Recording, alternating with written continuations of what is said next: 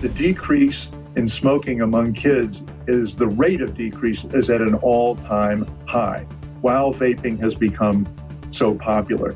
Public health organizations that have been pushing so hard for bans on flavors in e-cigarettes, or in some instances, ban on the sale of e-cigarettes, higher taxes on e-cigarettes. This is all going to create a return to smoking for a significant number of adults. Hi, I'm Brett Stafford, and this is RegWatch by RegulatorWatch.com. As we head into the final few weeks of 2021, the future for vaping and other safer nicotine products has never looked so clear. Uncertainty and dread remain the dominant drivers heading into 2022. Both the United States and Canada face industry-killing regulation, with FDA's denial of millions of PMTA applications and Health Canada's proposed national flavor ban. New vape taxes threaten to choke vapors in North America and in regions across Europe. China's state tobacco monopoly administration just pulled e-cigarettes under its regulatory purview, which is worrying. And even the UK is facing calls for tough new controls on safer nicotine products. Prospects do look bleak. Yet, in a remarkable development, 2021 also witnessed a strong pushback in favor of tobacco harm reduction by a group of influential tobacco control experts, which could be a game changer. Joining us today on RegWatch is Dr. Kenneth Warner, Dean Emeritus and Professor Emeritus of Public Health at the University of Michigan. Dr. Warner, thanks for coming back on the show. Thank you for having me. So, Dr. Warner, before we dive into the issues, please provide our viewers some insight into the scope of your career and research in tobacco control, and please do not be humble. How much time have you got? We got the whole hour. I started working on tobacco policy research in the mid-1970s. And from the point of my very first article on the subject, published in the American Journal of Public Health in 1977, it has been an endlessly fascinating career. That first article led to a personal call from the Secretary of Health and Human Services, letters from the Executive Vice President of the Tobacco Institute, the lobby for the industry in those days in Washington, and shortly thereafter, Senator Jesse Helms, who was the preeminent Mr. Tobacco in the U.S. Congress, wrote to the agency that was funding me, the federal government agency funding my research, and insisted that they cut off my research funding, something that had never happened before.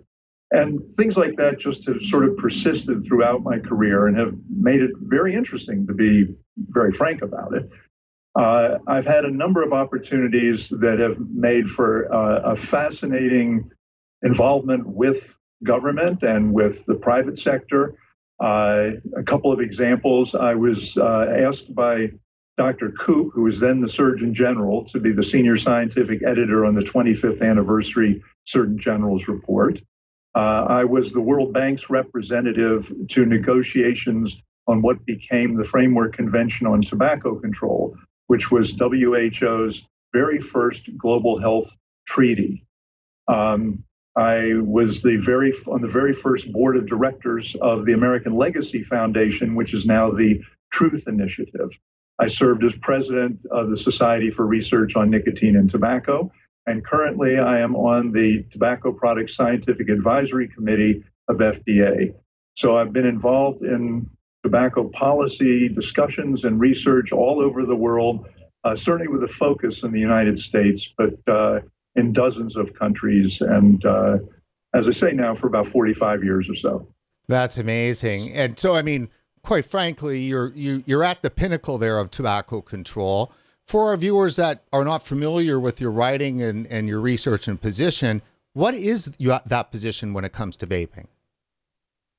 Well, when it comes to vaping, I believe that it can serve to reduce the harms associated with tobacco use, and specifically with cigarette smoking. I have done a lot of research in this area, along with many of my colleagues, and there's substantial evidence that vaping can and does reduce smoking. Currently, and this is the major concern I think most of us have, the focus, certainly in the United States and in many countries around the world, is exclusively on the fear that vaping is doing significant damage to kids for a variety of reasons. The notion that it's addicting lots of kids, which gets greatly exaggerated. The idea that it is causing kids to move on from vaping to smoking who otherwise would not have done so. And again, there's plenty of evidence that there's evidence on both sides of that issue, but there's a lot of evidence that I have focused on that says it's probably not, in fact, happening. And the strongest evidence we have is that while vaping has been in its ascendancy in the U.S. for the last, say 6-7 years, we're seeing the most rapid rate of decline in cigarette smoking we have ever seen in the history of the U.S. among kids. Now, if vaping was actually causing smoking to be renormalized, as some suggest, one would expect to see an increase in smoking. We're seeing the exact opposite. But again, the country, the public health community, seems to be oblivious to this. They are just focusing on their fears about kids, and that's understandable. Kids are very compelling, and we don't want them using any nicotine products, ideally, but it's going to be hard to stop them from using any, as we know with regard to marijuana and alcohol and any number of other behaviors. So when we had you last on, which was in early March of 2020, and boy, has a lot happened since then, you were at that time talking about the turbulence that goes on with inside public health. And so I would guess it's fair to say, and we, this has come out in our coverage, that there really is a divide within public health on this issue. Yeah, there's an enormous divide. I've never seen anything like it in my 45 years. I guess I'd describe it this way. In the U.S., at least, the mainstream of public health, which consists of governmental agencies, public health workers, and certainly the voluntary agencies, some of which are general organizations like American Cancer, American Heart, American Lung Associations, others of which are specific to tobacco, like the Campaign for Tobacco-Free Kids and the Truth Initiative. They are all singularly focused on risk to kids and basically downplaying the potential of vaping to help adults. They want to see very strict regulation of e-cigarettes so that they can keep them out of the hands and mouths of kids. On the other side are a number of people like myself, academics. Obviously, there's the vaping community as well. But I've often thought it would be interesting, and nobody's done this yet, to poll the scientists who have spent a lot of time working on the vaping issue to see where they stood as a group. I'm sure there would be a division, but I think it would be much closer to even than what you see in mainstream public health. Over the course of the last year, Dr. Warner, we've had a lot of your colleagues that have been on. We had Dr. Mermelstein, we've had Cliff Douglas on, Dr. Niera has been back on the show, all hammering home along the same lines these issues. So much so that Cliff Douglas actually, he had come out publicly and called for a ceasefire because of this divide. Could you provide some extra understanding around that? Well, a lot of people on our side of the issue wanting to see a balance between worrying about kids and worrying about adult smokers. A lot of us have called for discussions, sort of a summit, if you will, where we could get the two sides together, representatives of the various organizations, representatives of the various views, to try to sit down and have a civil conversation about the issues, to try to understand the science and to try to understand the policy implications. That's what Cliff Douglas was calling for. He is a particularly articulate spokesman for that position, and it has not happened. Frankly, I don't think that the mainstream of public health has any interest in doing that. You came out with a paper which was put out by the 15 past presidents for the Society for Research on Nicotine and Tobacco. Is that correct? Yes. And you, of course, being one of those 15, tell us about this paper. How big of a deal is this for tobacco harm reduction? Well, this paper began as kind of an experiment. I wanted to write a piece that was going to discuss the need for balance between the issues facing kids and the issues facing adult smokers.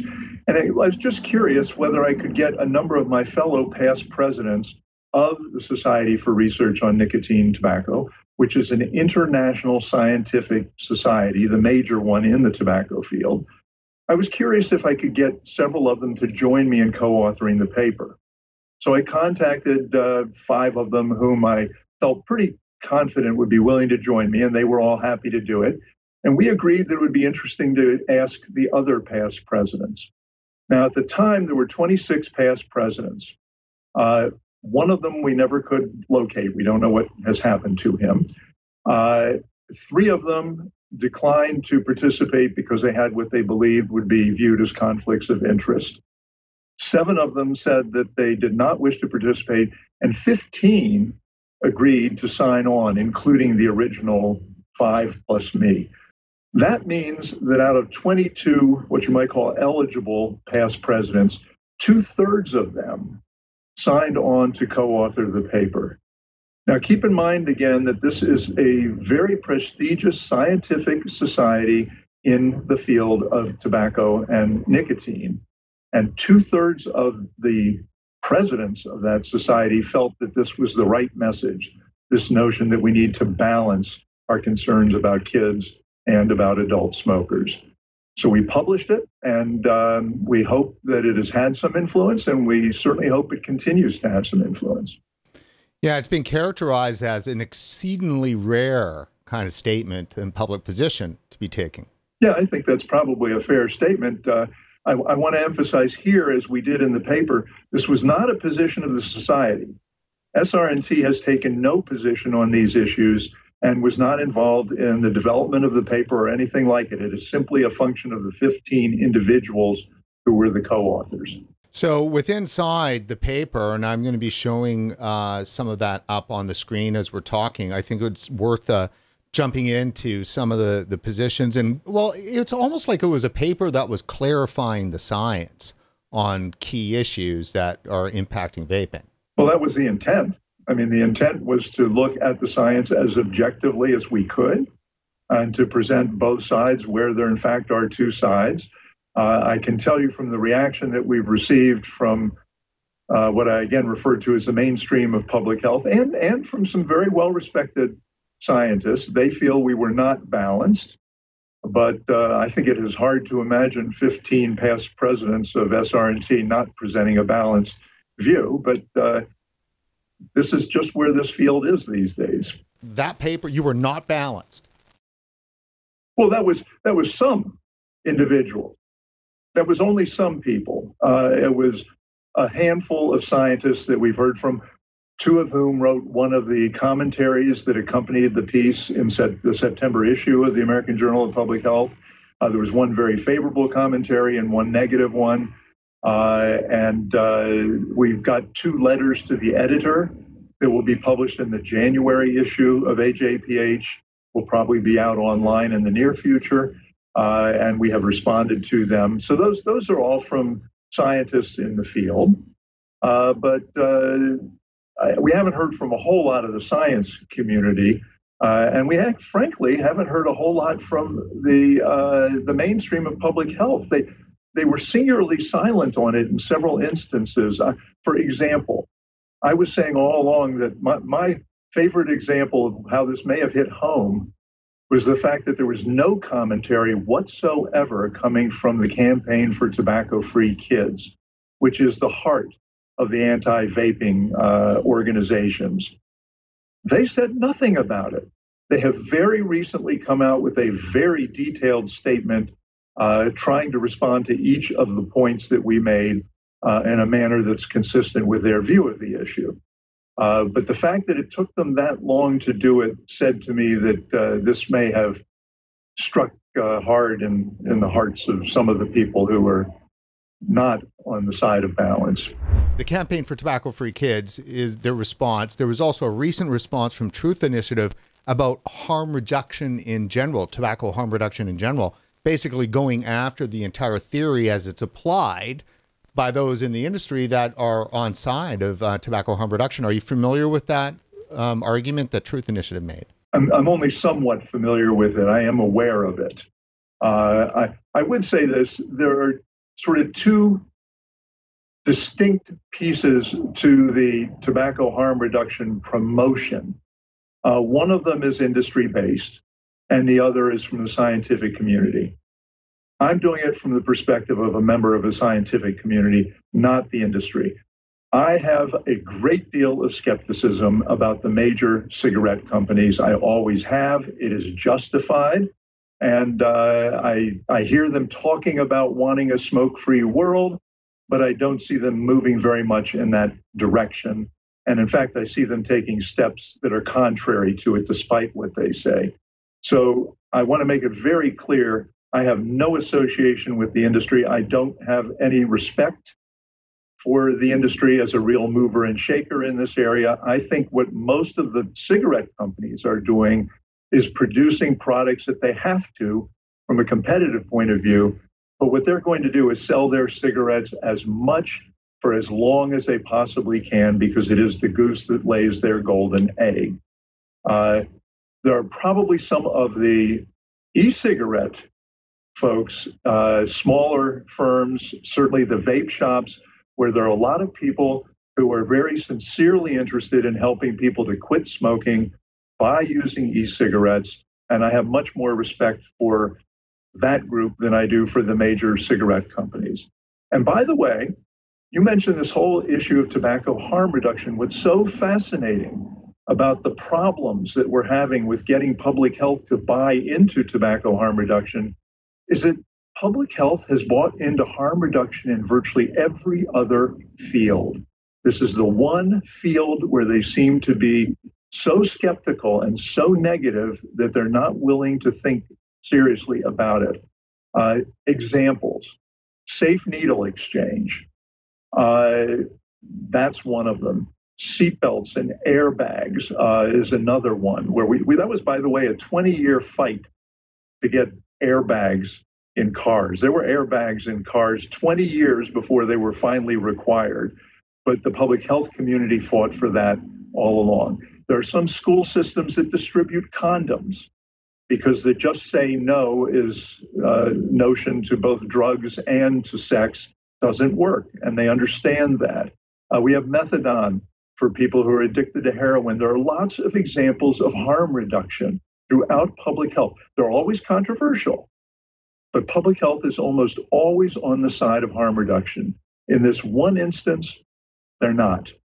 And I think, frankly, a big part of that is because we've been so burned by the tobacco companies dating from 1954, earlier than that actually, but from the Frank Statement to cigarette smokers of 1954, that there's just a great deal of skepticism about anything that is related to tobacco or nicotine. And of course, we should recognize there's a subset of people in public health who are opposed to nicotine per se. Why is that? They think, well, first of all, unfortunately, there are a lot of people in public health as well as in the general public and the medical community who believe that nicotine is the source of many of the health problems emanating from cigarette smoking. There's a marvelous, depressing, but marvelous study published recently about primary care physicians showing that 80% of them said that nicotine was the cause of lung cancer, heart disease, and lung disease in smokers. And when I first read this, I thought, well, maybe they were just representing nicotine as meaning cigarette smoking, but that's not what it was at all. It was very specific to nicotine.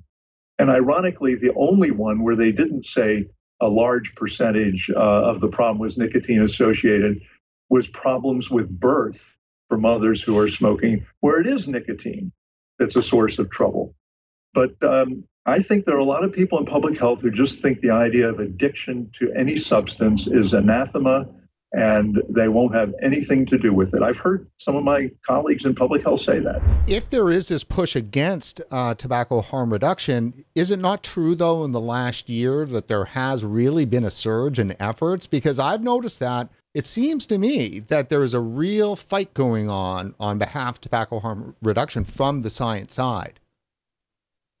Well, you may be a better judge of that than I would be, frankly, because I'm involved in producing the papers and working with my colleagues. And my first paper on the idea of harm reduction was in 1997 in the Journal of the American Medical Association. I mean, we're talking about many, many years ago now.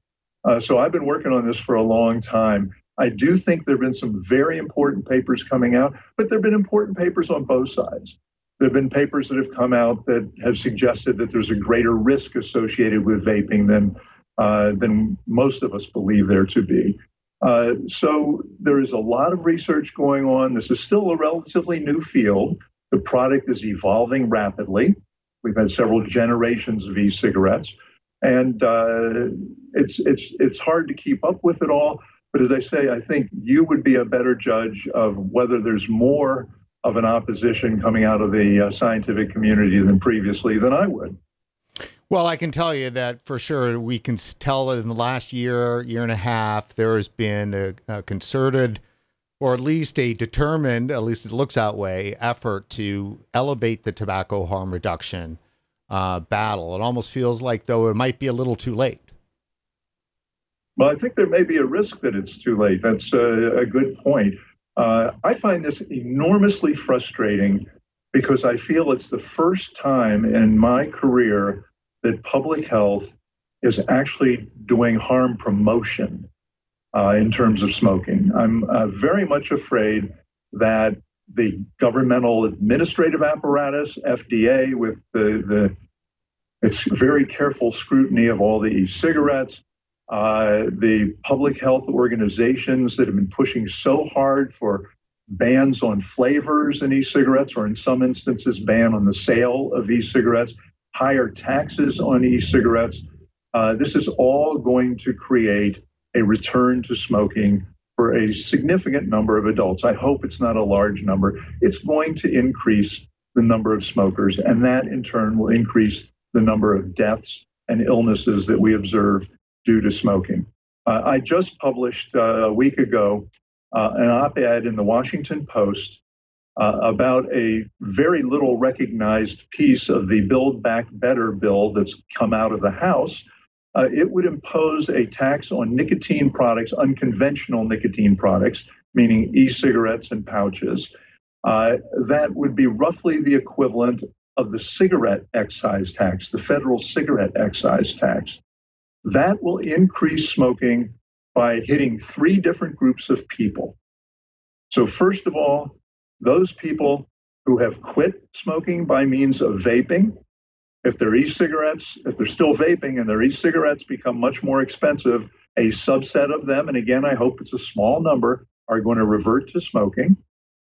People who are dual users, vaping and smoking, who may well be decreasing their risk by virtue of their dual use if cigarettes constitute a very small part of the dual use.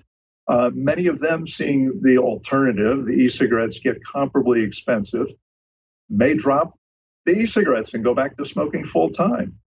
And the people who are smokers who would have gravitated toward e-cigarettes and tried them may think that it's not worth it now that they're more expensive. They already believe they're as harmful as smoking. We've misled the public badly into believing, a majority of the public in the U.S. believes that e-cigarettes are as dangerous as or more dangerous than cigarette smoking. We know that's not even close to the truth. And it's tragic because it keeps smokers from moving in the direction that could save their lives. Now, isn't that kind of the real frustrating part about this? Typically in public health, the challenge is to construct a message and get it out to the public in a manner in which that they can, adopt it. But the battle here isn't really about the public. They had a fairly decent impression of e-cigarettes up until just a couple of years ago. It seems that like your messaging battle is on the science side, or it's within the public health side. It's not even messaging the public, is it? Well, really, it's ultimately messaging the public, but you're absolutely right. It's what messages the public are hearing. And what you just mentioned, something that I find incredibly frustrating. If we go back to the early days of e-cigarettes, when, by the way, they may have been more dangerous than some of the models are today. They may have given off more emissions than some of the models today. But if we go back to those early days, most people perceived that e-cigarettes were less harmful than smoking. It's gotten worse over time. Every year, year after year after year, we see more and more American adults believing that e-cigarettes are as dangerous or more dangerous than cigarette smoking. And I said it was over half, majority. Let me put that number in perspective. If you take the people who say, I don't know, out of the equation and simply look at those who give an answer other than I don't know, it's 2/3 of the American public, with the remaining group saying it's less dangerous. That's worrisome. I mean, that's a very worrisome finding. So we did need to change the messaging, but I don't know how to get through. I mean, the U.S. Senate has a significant number of senators who march to the beat of the campaign for tobacco-free kids. It doesn't matter what they say, they will support the campaign for tobacco-free kids. And their message is do everything you can to get e-cigarettes out of the hands and mouths of kids. And let's not worry about those poor adults. Obviously, they don't say that, but implicit in their message is let's not worry about adults. And frankly, I think we have a social justice issue here. And it's one that is not widely recognized. We mention it at the end of the American Journal of Public Health article. Most smokers today, or let me say a disproportionate number of smokers today, come from disadvantaged groups, minorities, the LGBTQ community, people who are suffering from mental health issues, ranging from depression on to others. I think that an awful lot of people who matter in our politics, the people who essentially are engaged in politics and influence politicians, don't see that smoking is a problem anymore. They're educated, they're affluent, and most of them not only don't smoke, but they don't know smokers. Their colleagues don't smoke, there's no smoking in their workplace, and there's no smoking in the restaurants and bars that they frequent. So to them, it's kind of a non-issue. But 1 out of 7 American adults is a smoker today, and smoking is still killing more people than COVID killed in its first year. The worst pandemic in a century, and it had a terrible, tragic toll. 1 out of 500 Americans has died as a result of COVID. But if you look at the first year of COVID, fewer people died from COVID than did for cigarette smoking. This is a huge tragedy. It's an avoidable one. And I'm very much afraid that the road we're taking now is going to make it worse. Well, and it's interesting, too, because, we've seen that as a result of COVID, at least, ostensibly, smoking has gone up for the first time in 20 years. Well, I take all the data that are coming out of the COVID era with a grain of salt, and I want to see what happens when we're a couple of years post-COVID. Certainly having people restricted to their homes could very easily increase smoking because they're not at work for 8 hours a day where they can't smoke. The same kind of thing with vaping. We're seeing really encouraging data about vaping having dropped among kids significantly in the last 2 years. It's down to where it was before it started its really sharp increase for 2 years. But we don't know how much of that's because kids weren't in school with their buddies, and we're going to have to wait and see on that one. Yeah, well, certainly the campaign for tobacco-free kids and everyone else has been trying to raise that flag and, push that fire that it's still as bad in a raging epidemic of youth use as it was back in 2019. But it seems that reality may actually sort that argument out at some point. Reality almost certainly will sort it out. The question is when and whether it will be too late. Or whose reality?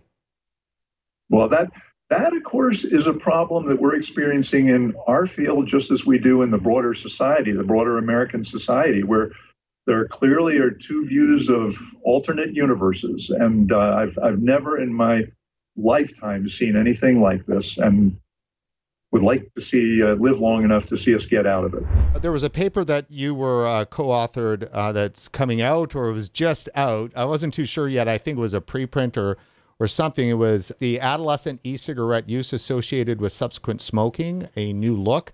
That's the fancy way for us to talk about gateway. Is vaping a gateway for smoking amongst teenagers?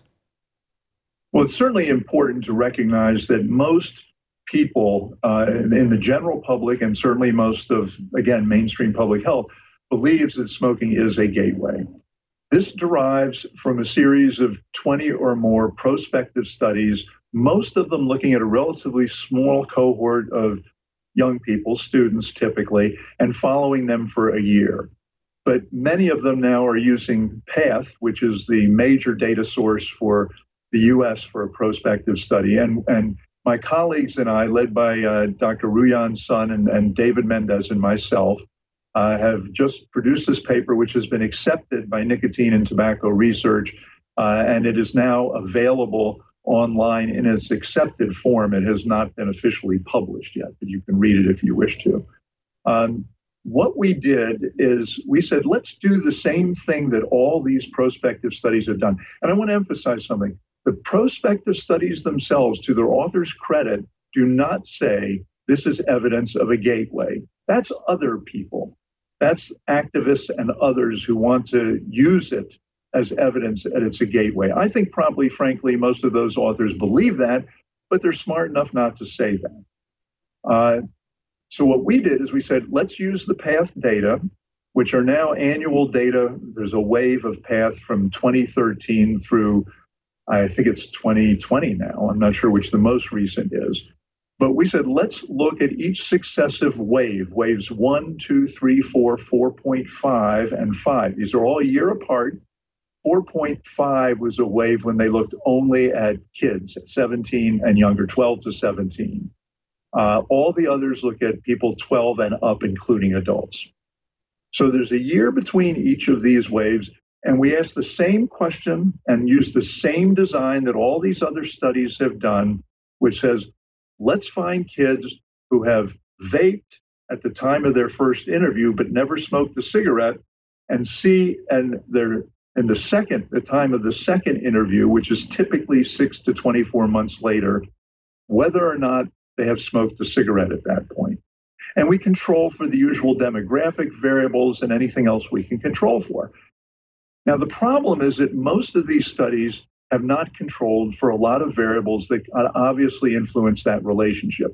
And what all of them have found, with no exception until now, is that when you control for these variables you have handy, it turns out that there is a statistically significant increase in the probability of trying a cigarette a year later if you had vaped in the first period. Okay? Every one of them has found that.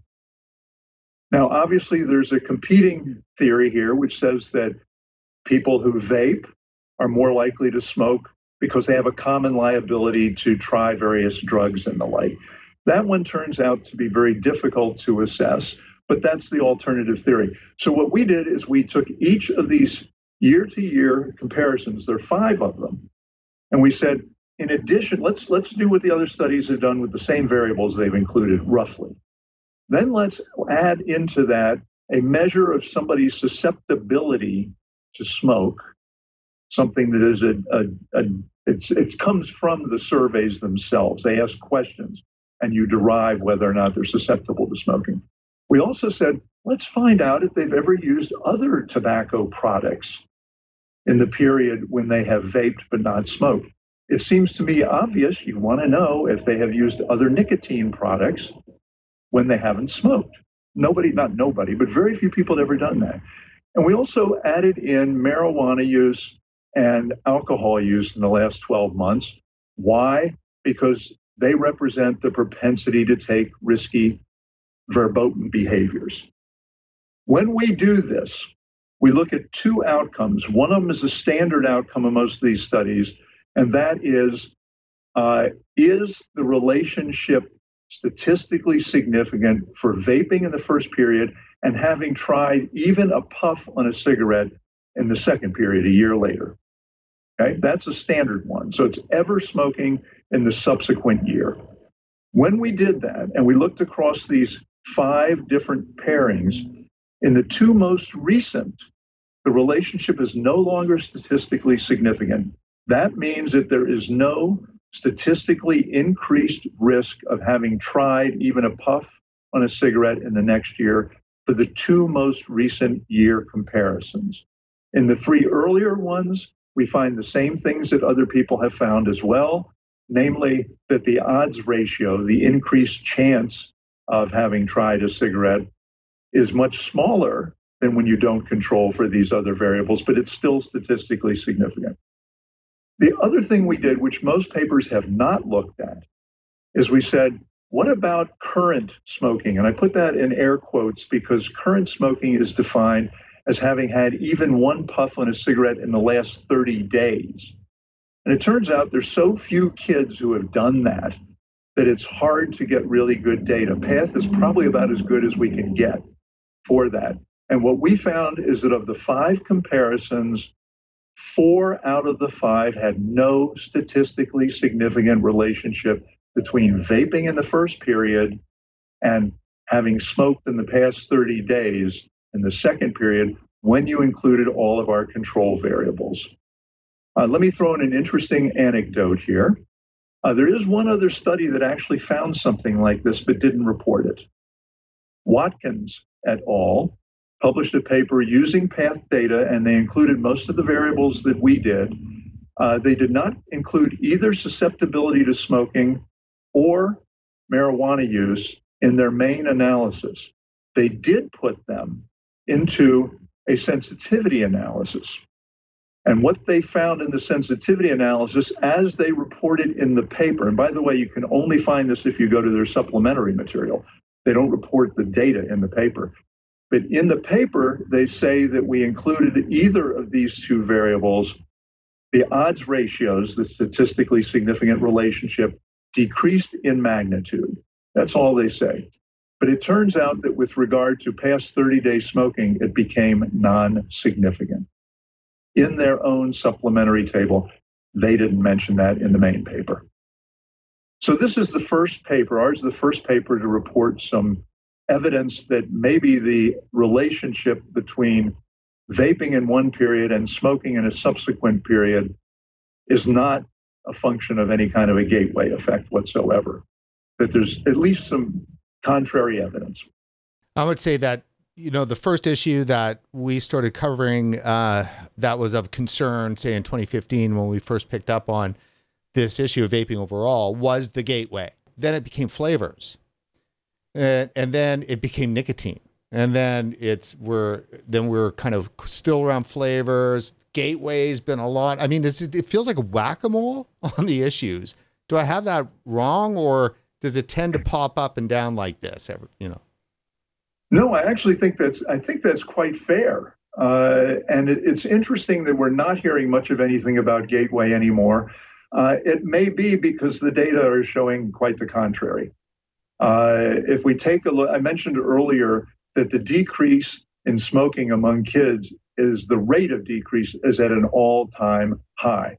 We're at the lowest rates of smoking that we've seen in all of recorded history for kids. And the rate at which it has been declining is unprecedented, specifically while vaping has become so popular.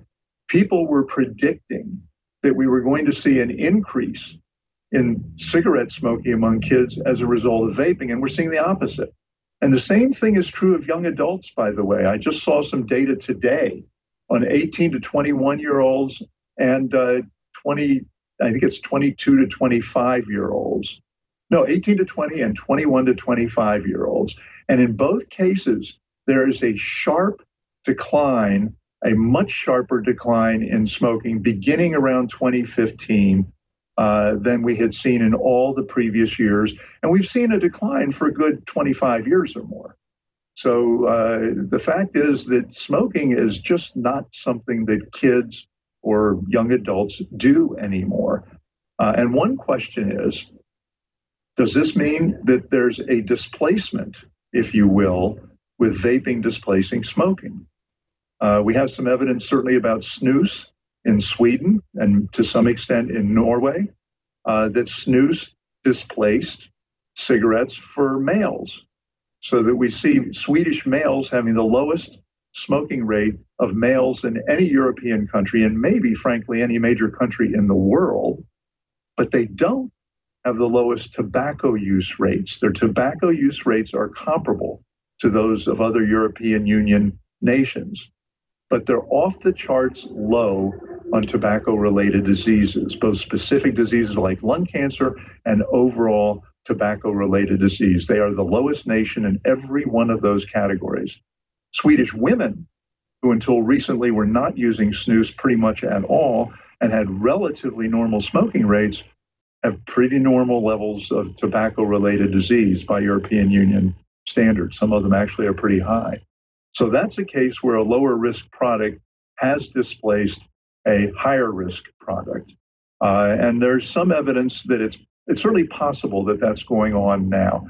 So I say we don't hear as much about the gateway because, frankly, it's a tougher argument to make.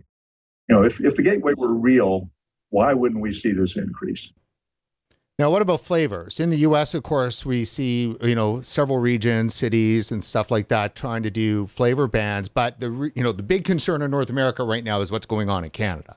Because Health Canada is about, if they drop the last part of the flavor ban here, that'll be it. It'll basically forever unwind the legalization that the federal government here did and pretty much push vaping straight back into the black market. Because I'm not certain that people are going to just give up flavors, and I'm not too certain that the government and the regulator is going to be able to keep flavors out of the mix.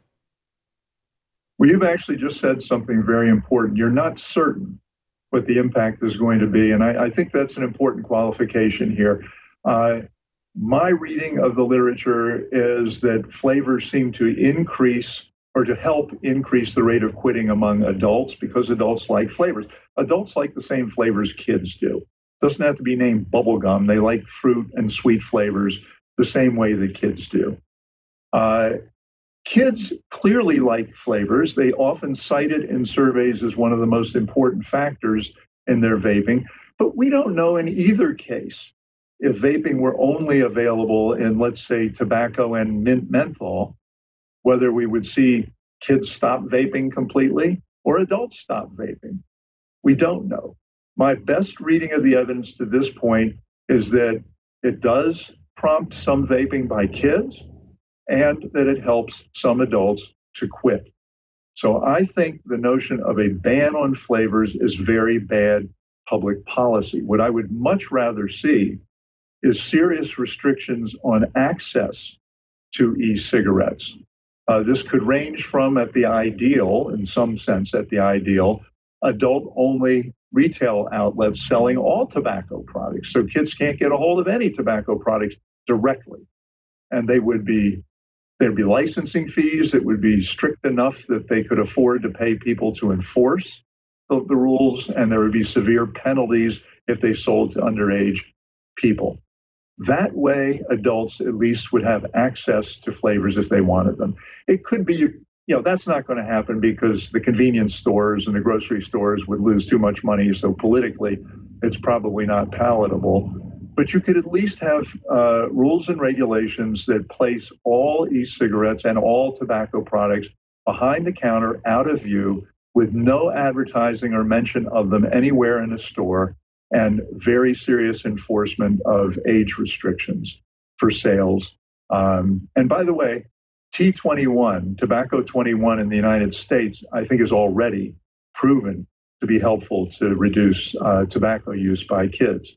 And that's a new phenomenon across the country.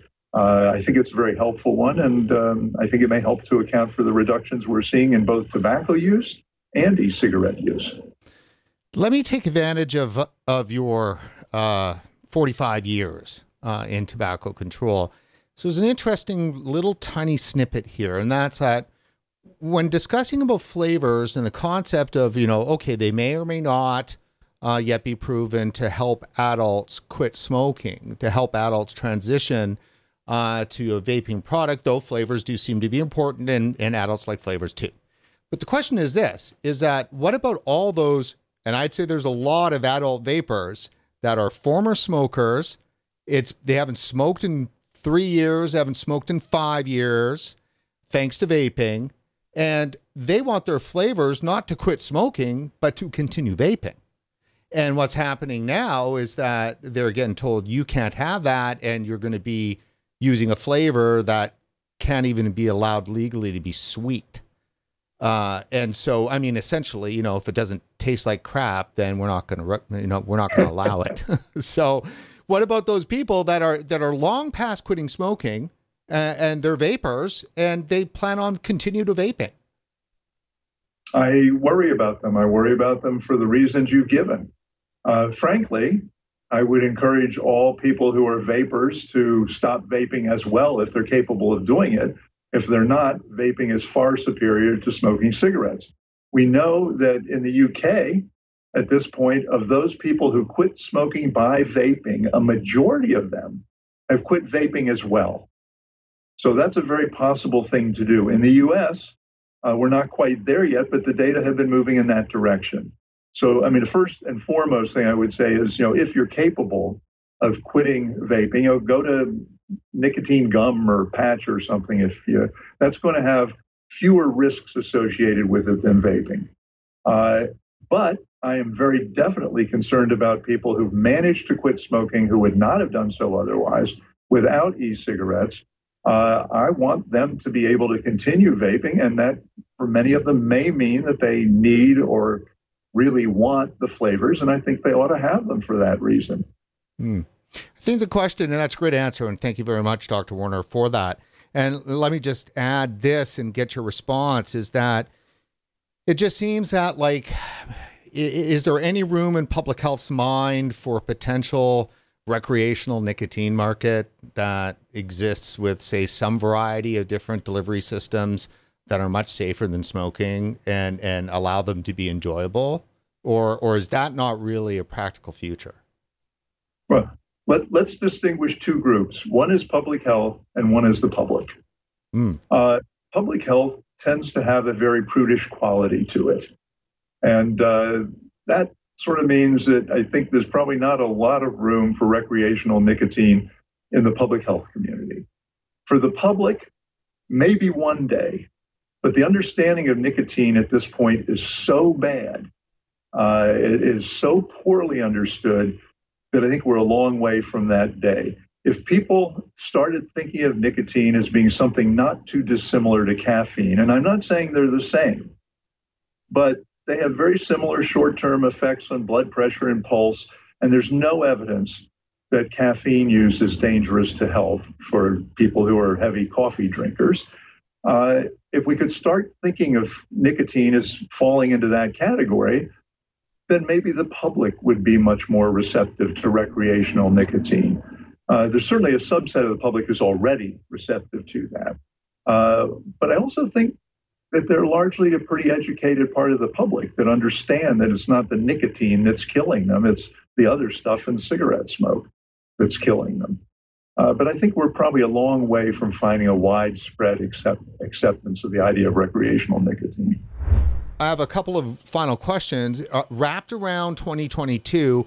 Let's first of all, with FDA and PMTA and the denial in the millions, of these applications, and having obviously some familiarity with the process, where are we at with that? I mean, is this it? Like, is there any way of winding back, or are we already in a position where there's only going to be a couple and that's it, and it'll get sorted out here, sometime soon?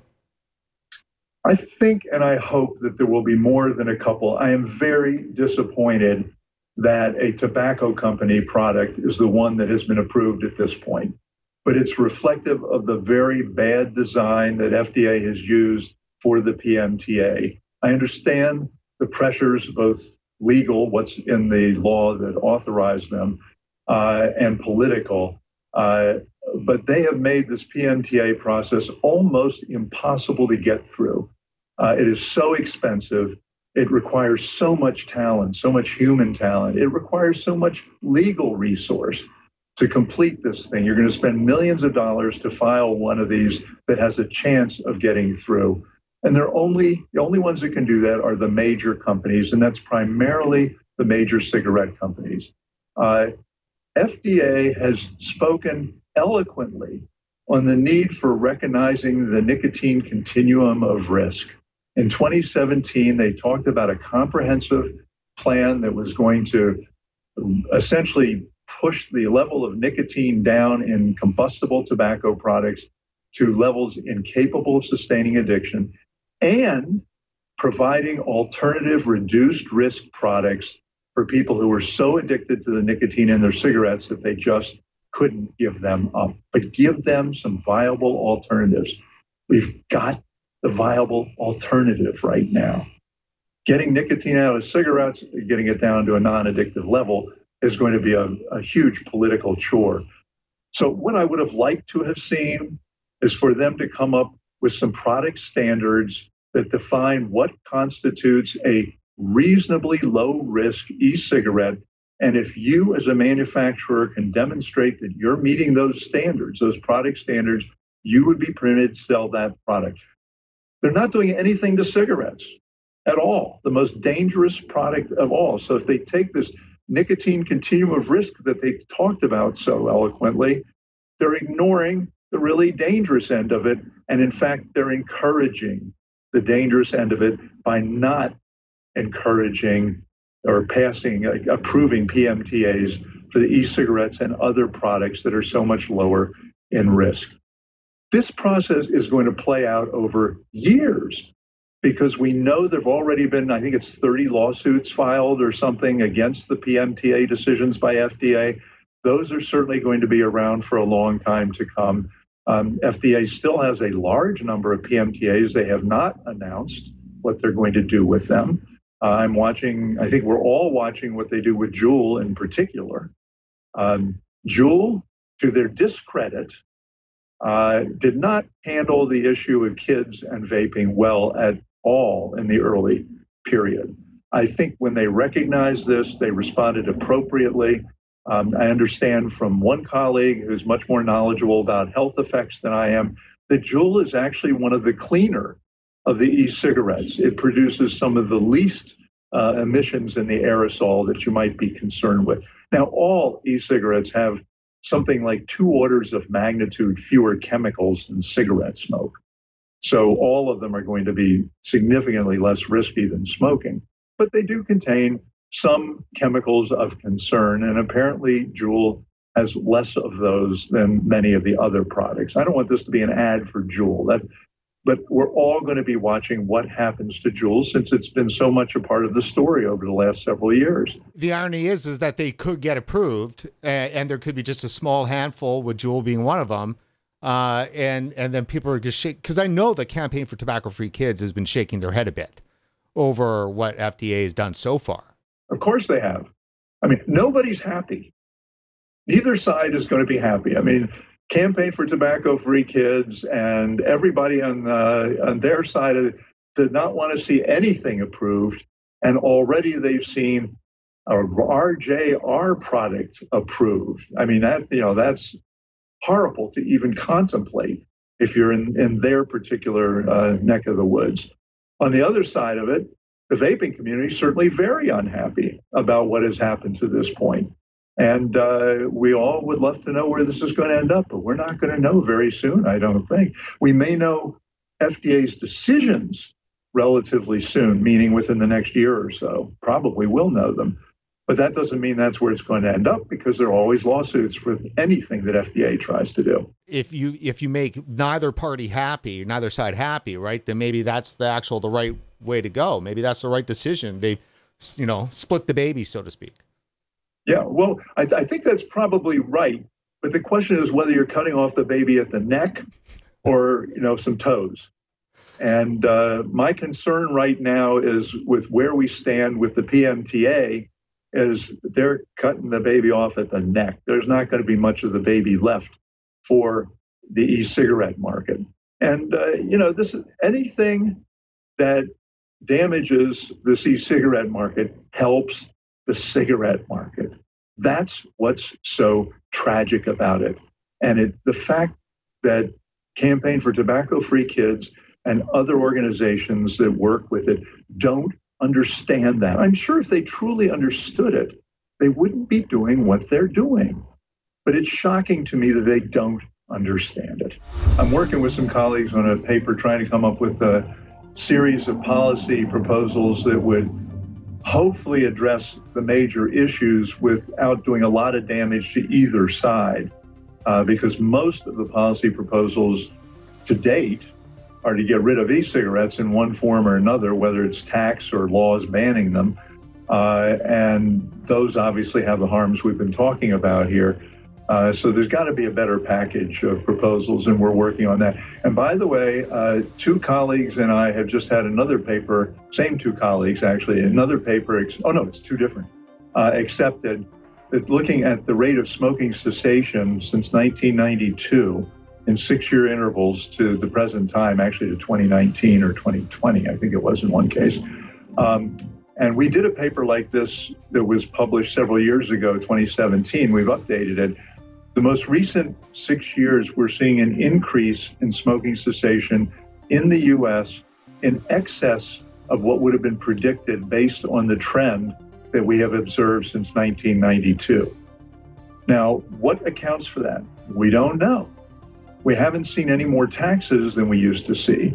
We're not seeing any more policies about banning smoking indoor in public places, but we do have vaping during that time. And that may have contributed to this increase, but it's the only thing that we can think of that is really different.